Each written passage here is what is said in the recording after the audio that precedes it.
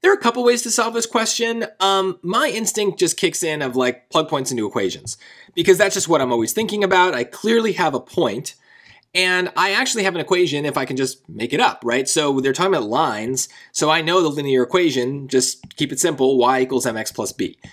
And we could probably use Desmos here. There's ways of doing like the regression line and playing with a slider, maybe if we really wanted to, but I think it's just easier to kind of plug points in. So what do we have? Well, we definitely have the slope, right? So we can put that in for m. But remember, anytime we have a point, doesn't matter what that point is, we can plug it in for the x and the y. So 0 is equal to negative 5/3 times negative 6 plus b. So if you're bothered by the fraction, you can put that in the calculator and you should be fine. But also, it's not that hard to reduce. We have the two negatives are going to cancel. The 3 is going to reduce with the 6 to a 2. So 0 equals 10 plus b.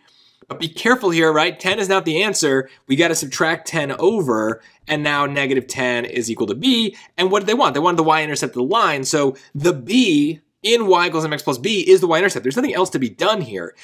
If for some reason they wanted like another point or like, I don't really know, then I might go to Desmos, graph the line that I found, in this case, y equals negative 5/3 x minus 10, and then use the properties of the line on the graph to kind of figure it out. I might do that, but the point is here, and I guess in lots of cases on the SAT, just remember plug points into equations works even when we don't have an equation because there are a handful of equations that we were supposed to memorize. And so it's sometimes very, very clear we just need to use one of those. So lines are a great example of this. Just if it's about lines, write y equals mx plus b on your scratch paper. Odds are good you're going to use it.